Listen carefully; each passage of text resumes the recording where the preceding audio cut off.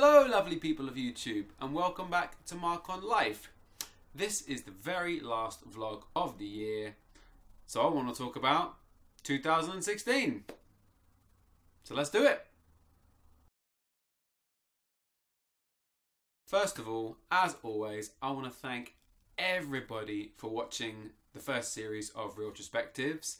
I'm going to go into the series a little bit later on in this vlog. But for whoever hasn't seen episode 8 particularly, which was Home Alone, I'll put a link in the description and a link to all the previous episodes.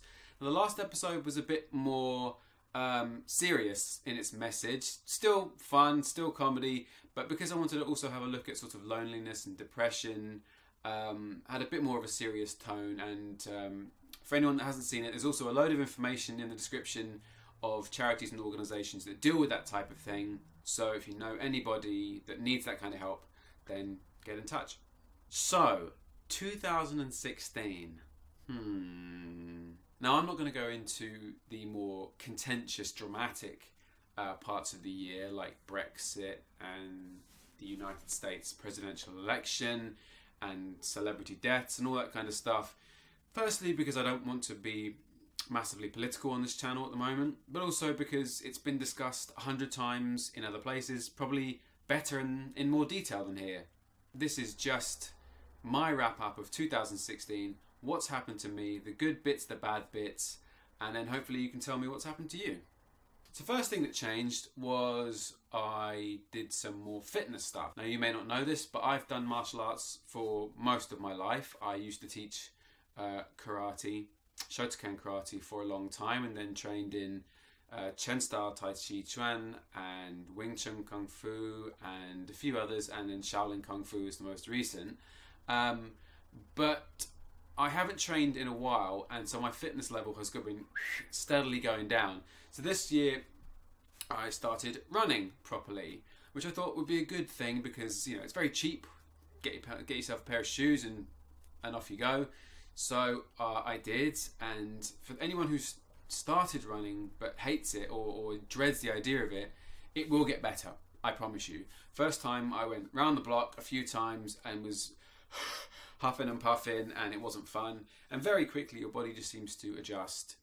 I think my best has been about 6.5 miles now, which for me is phenomenal. I'm sure there are people out there who would go, it's nothing at all. But for me, seeing that progression was quite good. So that's been a big change. Hopefully will lead to sort of healthy eating in the new year as well. I did join a gym, but like many people, haven't really been going particularly regularly. I've always found it really difficult to eat properly. Eating healthily is okay, you just cut out all the rubbish. But eating enough to build muscle, eating huge amounts of protein every day is really tricky. So that's the bit that I'm going to struggle with in the new year. But I promise I will start going and I will start eating more and properly. That's something that I have in store for the new year. I've also started reading a lot more sci-fi. Decided to go right back to the beginning of like the origins of sci-fi writing, people like Isaac Asimov.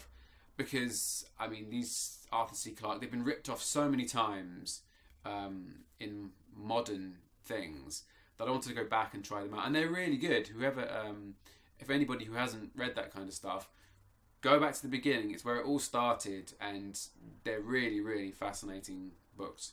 In terms of acting, it's been a pretty good year, I think, actually. Started off the year with a play. Hadn't done a play in a year or two, so it was really, really good to get back into the theatre. It was a play called The Cause, which was directed by Andrew Shepherd, who is now over at Theatre 503. Brilliant, thank you very much, Andrew, for casting me. A great show about the beginning of World War One. So not exactly fun comedy stuff, but it did have laughs in there. It was very interesting for me to learn about that period because I didn't know anything about it. So that was really good. Then did some comedy stuff with the BBC,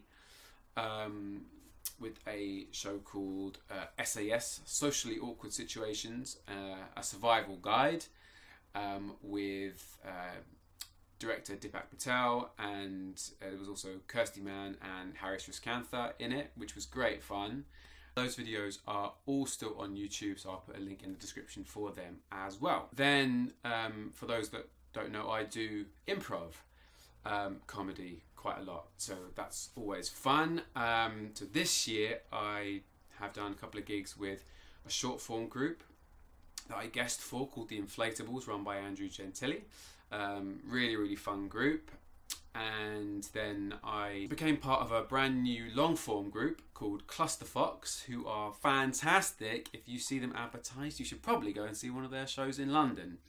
They're a long form group, so we've been rehearsing for them for the last 4 or 5 months, and we're starting to do gigs. And the next one I know of is the Shoreditch Improv Festival, but we'll probably do ones before that, but that's the next one I know is definitely happening, as well as doing a couple of levels at the FA, the Free Association, which is a great improv training centre. And then the biggest thing is YouTube. I still wouldn't call myself a YouTuber. I don't think I've earned that title properly yet, but this is one of the biggest things. Anybody that is an actor or knows an actor knows it's a profession where you very rarely feel like you have any control. And so to be able to do something that controls your output is great. And that's why I wanted to do this project in general. And so I imposed on myself that I would do a video every single week and an episode of the new series that I started, Real Retrospectives, every 2 weeks, which at the start was easy, but became more difficult as I caught up with myself, and it's actually quite a struggle to do it, considering the complexity of them sometimes. And so I am very proud of the first series. I'm not sure why I'm calling it a series, because it will continue, but I just wanted to sort of end it for the year. So that has become Series 1. So just to recap on Series 1, we had Episode 1, which was Jaws, the first one. Again, the first episode, just trying things out, had the idea in my head and just wanted to have fun with it, really. And I really like that one. It's really fun. Episode 2, The Birds. This is where sort of weird costumes became a definite part of the series. I love this one. Windy in the park, which was annoying, and I've learned from that definitely, but still I really enjoyed doing it, and I think it came out really nicely as well. Episode 3, Predator. This one was really fun. Some more technical stuff in this one, and I just really enjoyed it. I thought it was really silly, really funny. Episode 4, Halloween, the Halloween special, which was Halloween. Love this character. Quite strange, walking around the streets of London in a Michael Myers mask and a traffic warden outfit, but really enjoyable. Some extra technical stuff in this one, as I talked about in a previous vlog with ADR. Shooting outside is always a bit difficult, but I think it came out quite nicely, and I'm proud of that one. Episode 5, Terminator.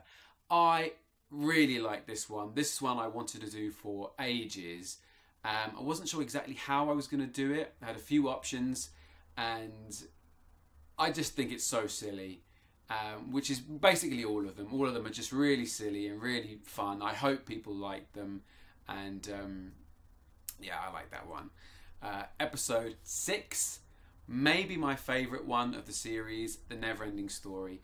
Love this character. Falcor is one of my all-time movie heroes, and so to do him was so much fun, and to also do the ridiculous fur costume made it extra special.